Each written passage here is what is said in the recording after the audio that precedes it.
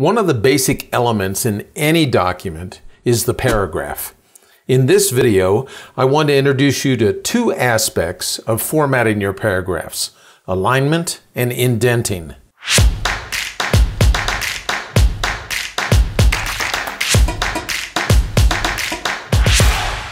You already know that you can set margins for your document. The margins define how much white space there should be at the left and right side of your printed pages. One fundamental specification for laying out paragraphs is determining how they appear in relation to the left and right margins.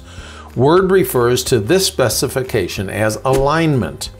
You can set 4 types of paragraph alignment within Word, each of which is visible on the Home tab of the ribbon in the Paragraph group.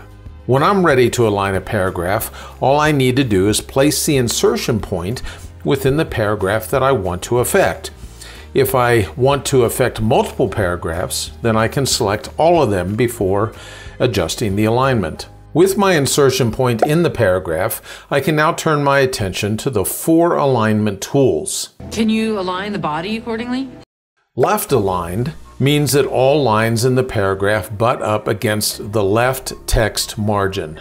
This is the default alignment for most paragraphs within a document. No extra spaces are added to the line. The text of each line does not line up with the right margin, so traditional typesetting terminology often refers to left-aligned text as ragged right. The next alignment type is center aligned. When I click on this, then all lines in the paragraph are centered between the left and right text margins. No extra spaces are added to the line. The text lines up with neither the left nor the right margins. The third alignment type is right aligned. When I click on that tool, all lines in the paragraph butt up against the right text margin. No extra spaces are added to the line.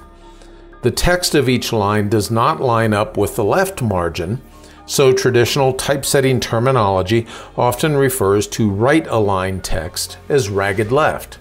The final alignment tool is for justification or justify. This means that all lines in a paragraph are expanded so that they butt up against both the left and the right text margins.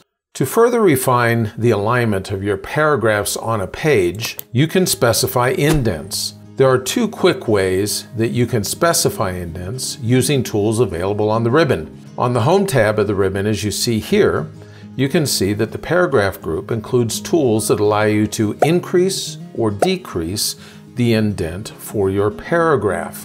All you have to do is click on this one to increase the indent. You can achieve better control on indents by displaying the Layout tab of the ribbon. Here you'll find a paragraph group as well, and you can specify values in the left and right controls right up here. You can even use the up and down arrow keys to move the indent either in or out by a small amount. If you enter a value in the left or right controls directly by typing one in, remember that Word allows you to specify an indent that is accurate to 2 decimal places. Now there's a very important thing to keep in mind when it comes to indents. They are relative to the margins in your document, not to the edge of the paper. So let's say that you set up your document to have a 1-inch margin, and you specify your paragraph to have a 1/2-inch indent. This means that on a printed page, the text in your paragraph will begin 1.5 inches from the left edge of the paper. Since indents are relative to the page margins, this means that you can also specify negative paragraph indenting. For instance, watch what happens when I decrease this left indent here.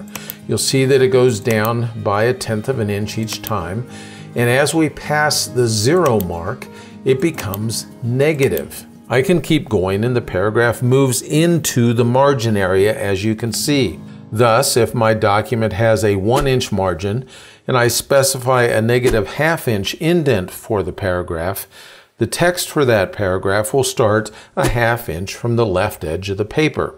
If you want the greatest level of control over your paragraph indents, you should ignore the ribbon tools and instead display the paragraph dialog box. A quick way to display it is available on either the Home tab or the Layout tab of the ribbon. All you need to do is click the small icon at the bottom right corner of the paragraph group, and you'll see the paragraph dialog box appear on the screen. The indenting controls are, conveniently enough, on the Indents and Spacing tab of the dialog box. Now, you are already familiar with the effect of the left and right controls.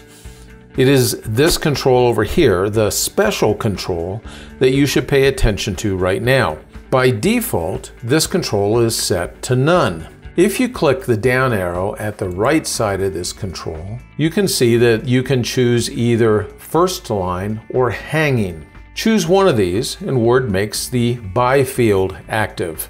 For instance, when I choose first line right here, the by field automatically displays a value of a ½ inch, meaning that the first line of the paragraph will be indented by a ½ inch. This special indent is in addition to any left indent that you've already specified for the paragraph. You can see an approximation of the indenting effect near the bottom of the dialog box. The other option, hanging, allows you to create what is called a hanging indent. This is a term that refers to a paragraph in which the first line is not indented, but subsequent lines in the paragraph are. The value that you specify in the by field indicates the indent that should be used for the subsequent lines. When you are done specifying the various indents that you want applied to your paragraph, go ahead and click the OK button to dismiss the dialog box, and those specifications are applied to the paragraph that you had selected when you displayed the dialog box to begin with. By creatively mixing paragraph alignment and indents, you can make your paragraphs appear on the page just as you would like. I hope you found this video worthwhile. If you did, please take a moment to subscribe and click the bell so that you can be updated whenever I add new videos to the WordTips channel. I appreciate you joining me for a few moments today.